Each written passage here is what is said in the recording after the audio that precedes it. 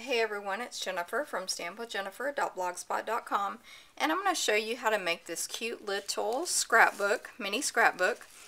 And this is a project that we'll be making at my spring fling this weekend. And so what I want to show you first is how to cut your paper. This is from the T for 2 Designer Series paper pack. And of course it's double-sided. And I love the T for 2 pack. You should check it out. It's awesome.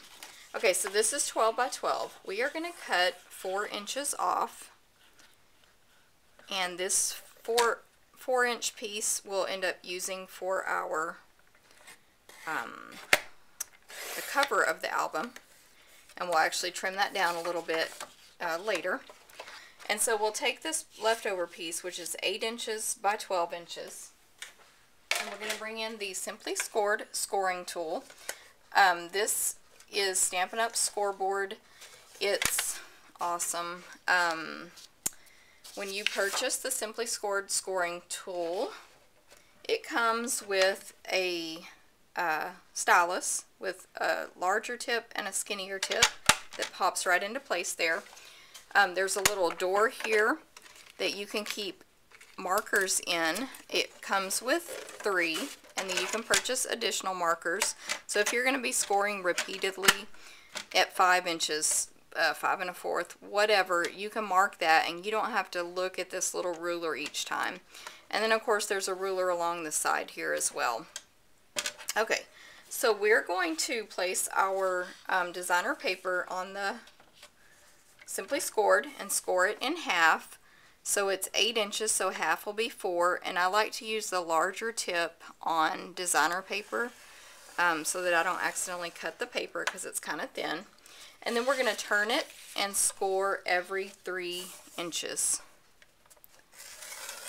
3, 6, and 9. And so that's how you use the Simply Scored scoring tool. It's really easy.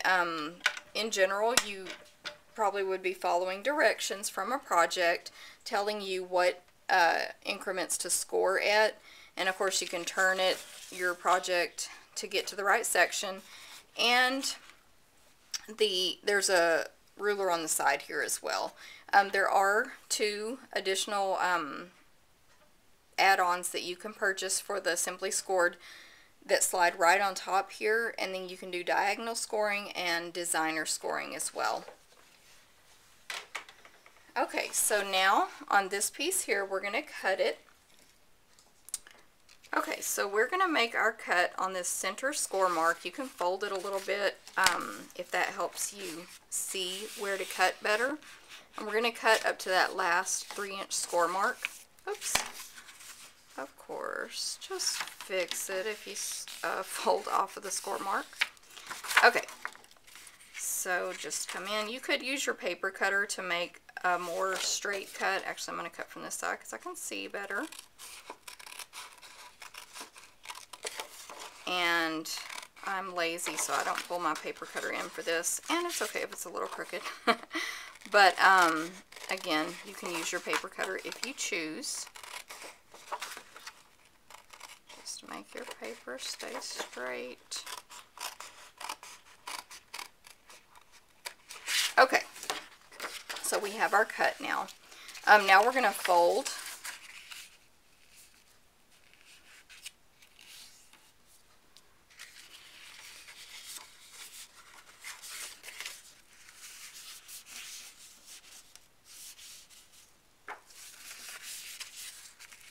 I'm going to do some accordion folding there, and then this way.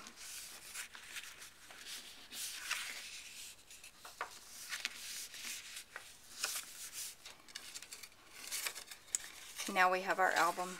Look at that. We just have to glue our pages together. So, as a reminder, what I did, let me turn it this way.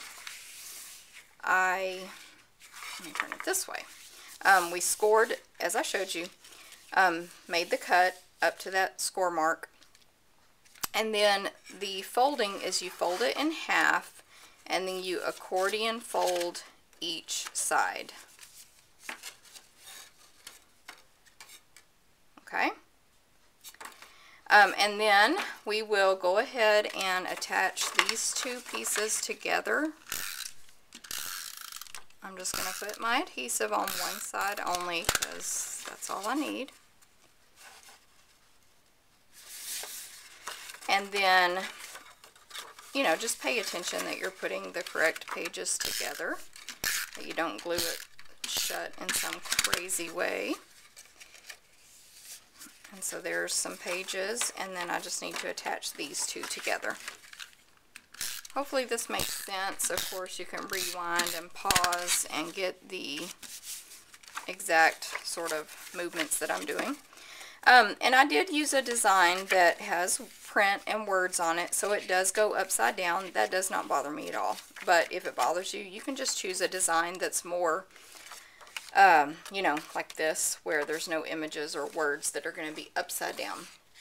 And now I'm going to pull in this piece here that we cut off at the beginning, and I'm going to cut this, trim it to a piece that is 6.5 inches tall.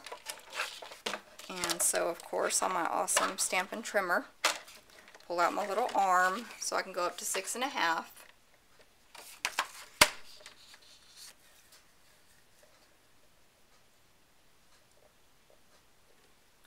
And make my cut. Okay, this is just extra. You get to do whatever you want with later. Bring my Simply Scored back in, and I'm going to score this. I'm going to flip it over because that other side's going to be my front. I'm going to score at 3 3 1/4.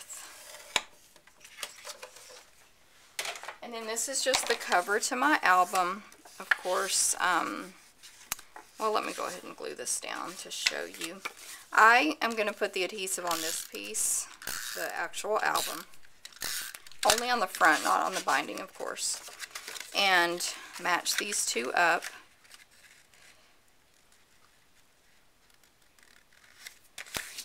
And then I'll put it on this side, so the back spine will be no adhesive. And match those corners up.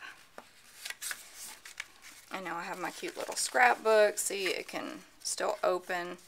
And here's the finished one. It's so cute. And of course we're going to decorate it up at my class. So that is my project for today. I hope to see you again at stampwithjennifer.blogspot.com.